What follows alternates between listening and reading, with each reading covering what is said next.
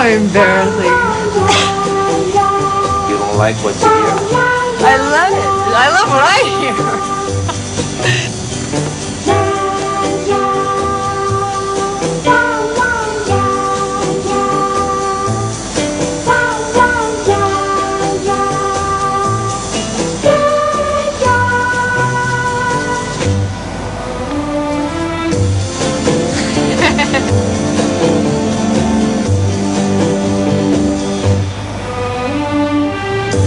This is a funny story.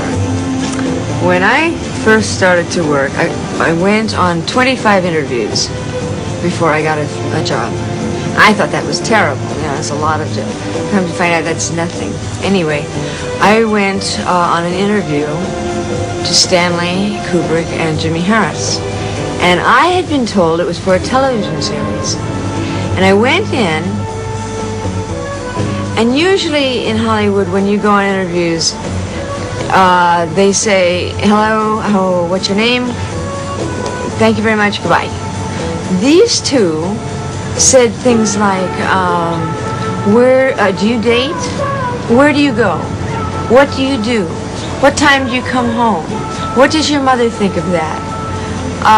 Where did you buy that dress? They asked me questions that, you know, I would have to answer, that I did answer. And so they kept me in there for a whole hour. It was amazing. So when I left, I was walking out and I ran into a girlfriend of mine who also went on all the same interviews. And she said, what's it like? I said, I don't know. I don't know what those guys are doing, but it's a whole lot of fun. You might as well just go anyway. But I didn't think they were making a film. I thought they were just amusing themselves. I was 14.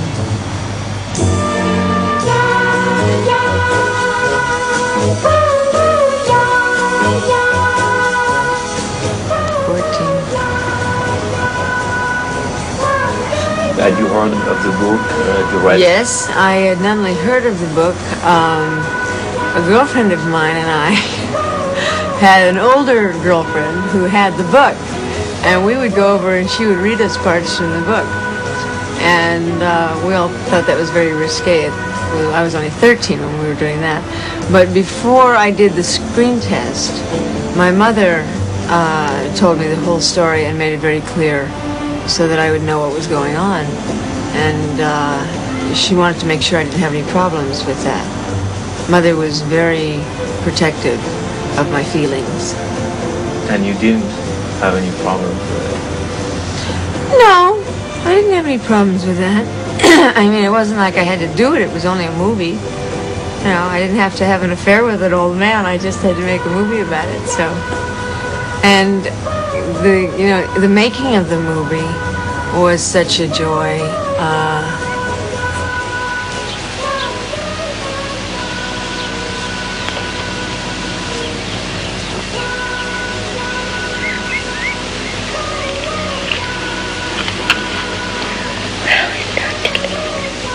They took care of me in every way. They were exceptional. See, after my contract was over, and I worked with other people, I was shocked because I thought everybody in the movie business was nice. It had been my experience for years. And then when I found out how terrible it was, I was so hurt. I remember feeling hurt that people were so mean. What was the attitude of all the other actors towards you? I mean, you were inexperienced, right? Oh, they were all so nice. James Mason, who was such a wonderful man, he would come and say, "Come on, kiddo, let's go run the lines." He wasn't running lines for him, you know. James Mason didn't need to do that, but he wanted to make sure that I was comfortable, so. In your characterization of Lolita, you have a lot of skulls and wings and all kind of funny things like this. So a lot of those things came out of the fact that I was a child on a movie set for the first time in my life with nothing to do most of the time. Did other things like this come from you? Like, I don't know, either the hula hoop or the chewing gum? Or Well, the hula hoop was written in the script, I believe, but I knew how to hula hoop. I was 14. Everybody 14 knew how to hula hoop. And I did, I think it took 6 days to do that, so I hula hooped for 6 days.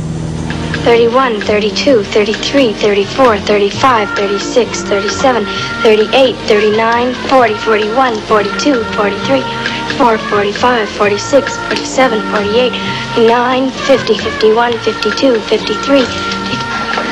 See how relaxed you're getting? The chewing of the gum, that was something of mine. I did that. To make perfect bubbles, what you have to do is you have to get the gum just right, and then you have to take your teeth and make it into a long thing, and then you have to blow it very slowly.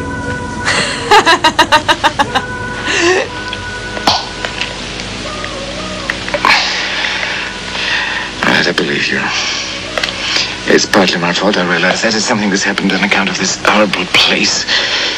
All these people poking their nose into our business, and I never see you anymore, what with your soda fountains and your extra... Stop doing that!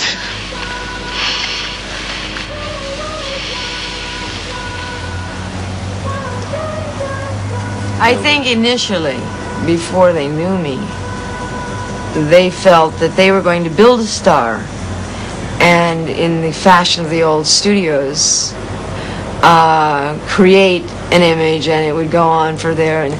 But after they realized that and understood my motivation for doing the film, and also I pointed out to them, I said, you know, you've made a tremendous amount of money off of me, and I think you owe me the respect to be who I am.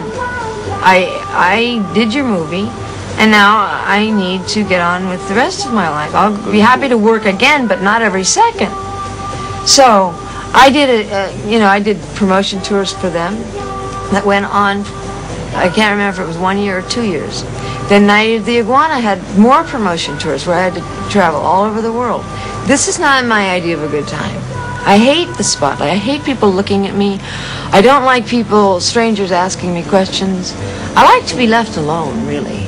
I enjoy my security, my safeness with a private life. That's why we had so much trouble to find you, maybe?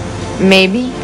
It's not that I'm hiding anything. What did you have to do when you were doing promotion for Lolita? Did you have to play the part of the hilt again, or? God.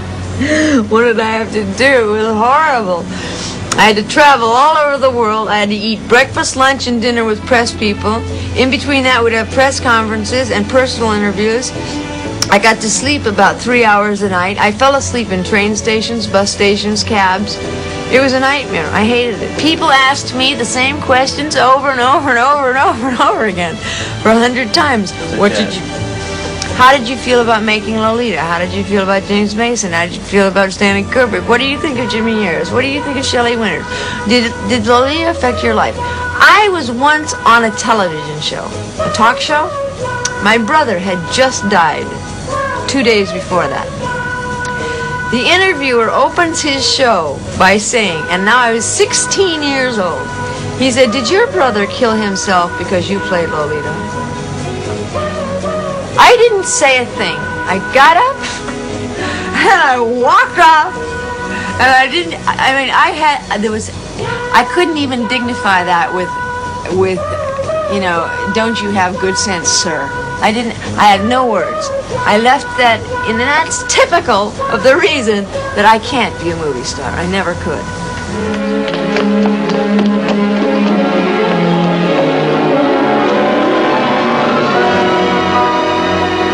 Well, I guess I won't be seeing you again, huh? I shall be moving on. I must prepare for my work at Beardsley College in the fall. And I guess this is goodbye. Yes. Don't forget me.